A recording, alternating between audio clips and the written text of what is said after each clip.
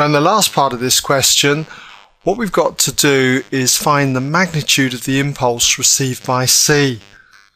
And what I've done is I've updated the diagram with the mass M that we found for B, which was 5, okay, 5 kilograms.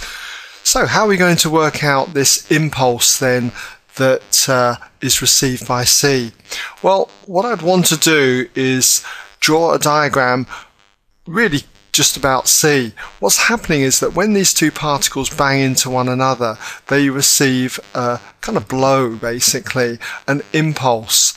And I'm going to label my impulse that C receives as I. It receives a bang on the right here. And B receives an equal and opposite impulse in the other direction. Okay, so they hit one another and they both receive impulses equal and opposite in the directions that I've shown. Now, how do you work out this impulse on C then? Well, what you've got to do is remember what the formula is for impulse. And what I've got here is a quick reminder that if you've got a mass M and it receives an impulse, and originally it's moving with a velocity of u1, and after the impulse, after the bang, it moves with a velocity v1.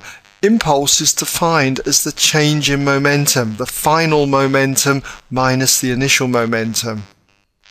So that's what we're going to do. We're going to look at just C. We always look at just one of the particles. So what I'm going to do then is consider C. Now, because we're dealing with velocities here, again, we've got to make sure that we set up a positive sense. And in impulse questions, it's always a good idea to set up the positive sense in the direction of the impulse. So if we're considering C, the positive sense would be to the right.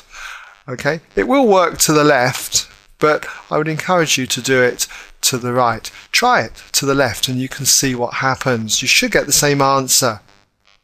But we're looking for I. So if we use this equation, we've got that the impulse I, let's just define it as impulse I, equals.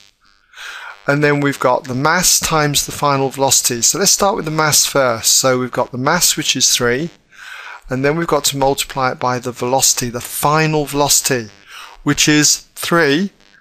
It's the speed of 3 in the positive sense, so the final velocity will be 3. And then we've got to subtract the initial momentum. So starting with the mass first, we've got 3, and then we need to multiply this with the initial velocity. And do you notice the speed here is 2 meters per second, but it's acting towards the left in the opposite sense to the direction we've picked as positive. So the velocity will be -2. So take care over this bit. This is the bit that's most probably going to cause problems.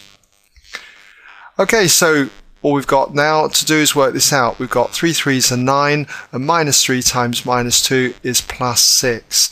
9 and 6 is 15. Don't forget the units for impulse. The units are Newton seconds when you've got mass in kilogram and a velocity in meters per second. So 15 Newton seconds.